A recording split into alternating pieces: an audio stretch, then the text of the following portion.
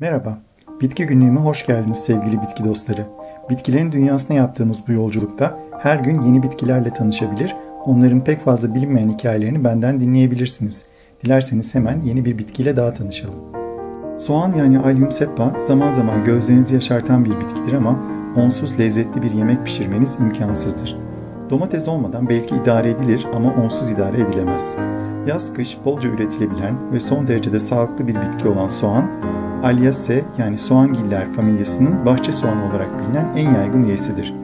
7000 yıldır tarımı yapılan soğanı botanikçiler 1976 yılında zambakgiller yani Liliaceae ailesinden çıkarmayı ve ona soğangiller yani Alliaceae ailesini kurmayı uygun görmüşler. Soğan yaygın bilinenin aksine çok yıllık bir bitkidir ama ilk yılında hasatı yapılır. Üretilmesi, taşınması ve saklanması kolay bir besindir. Patates yani Solanum tuberosum gibi çok sayıda yumru üretebilir ama patates kadar zararlısı da bol bir üründür. Soğanın kokusu güveleri ve bazen insanları da uzak tutar. Böcek ısırmalarını engellemek için de kullanılabilir. Soğanın suyunun seyrelen saçları güçlendirdiği, yüzdeki sivilceleri önlediği de söylenir. Soğanı balkon bitkileriniz için doğal bir böcek ilacı yapımında da kullanabilirsiniz. Bunun için önce soğanı irice doğrayıp üzerine kaynar su dökerek birkaç saat bekletin. Sonra soğuttuğunuz bu suyu çiçeklerinize püskürtün.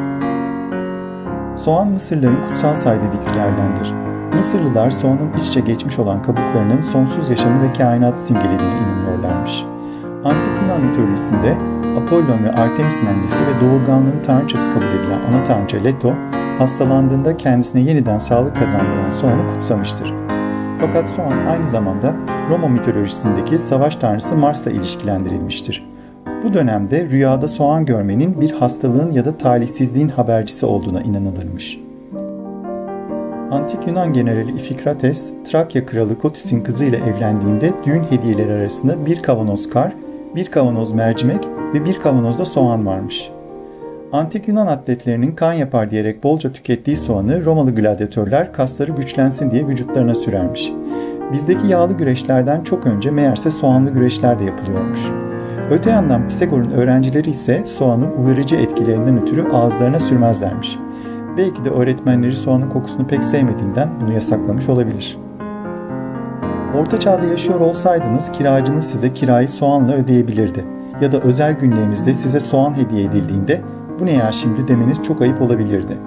İngiltere'de evlilik çağına giren kızlar 20 Aralık gecesi kabuklarını soydukları bir soğanı gece yastıklarının altına koyarak gelecekte evlenecekleri kişiyi görebilmek için Aziz Thomas'a dua ederlermiş.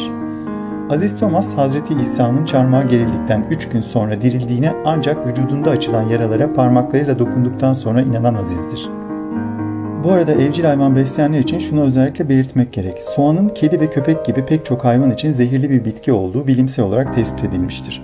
Evcil hayvanınıza ya da sokak hayvanlarına insanlar için hazırlanan soğan ve sarımsaklı ev yemeklerinden değil, hayvanlar için özel hazırlanan mamalardan vermeniz çok daha doğru olacaktır.